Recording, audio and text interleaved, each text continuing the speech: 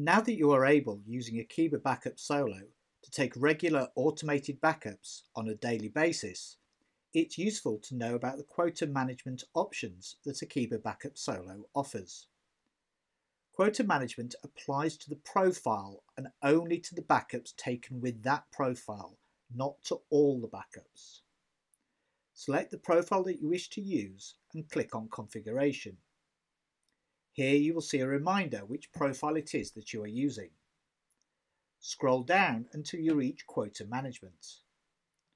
There are several different options available to you for quota management.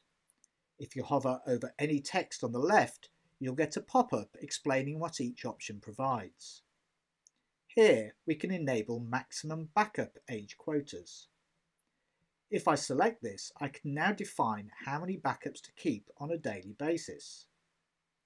Here I am saying I only want to keep all the backups taken within the last 31 days, but don't delete the backup taken on the 20th day. Once a backup file is removed by the quota management, the record that a backup took place will still exist. This field here sets the maximum number of obsolete records to keep. In other words, records of backups that took place where the backup file is no longer present. An alternative to setting up by the backup age is to set up based on physical size.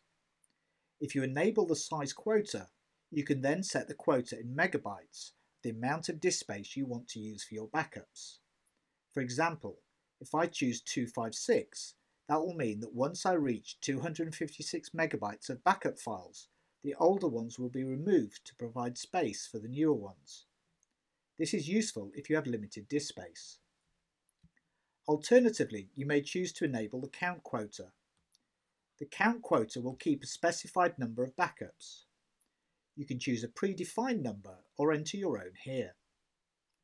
Finally, if you are using remote file storage, such as Amazon S3 or Dropbox, you need to enable the Enable Remote File Quotas option in order for the quota that you apply below to apply to that remote storage.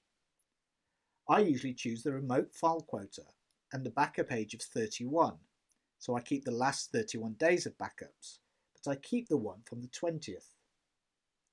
If I save and close that and now go to my Manage Backups, you can see exactly what has happened. Here we can see that an automated backup has taken place. The file has been stored remotely. It is taking place on a daily basis. As we scroll back, we can see that there is a backup kept for every day until we reach the 21st, which is 31 days ago. This backup has been removed.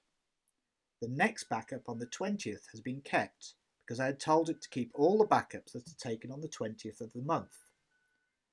Moving down, we can see all the rest have been removed until we reach the 20th of the previous month, and that one has been kept. So with this configuration, I will end up with one backup per month plus the last 31 days of backups.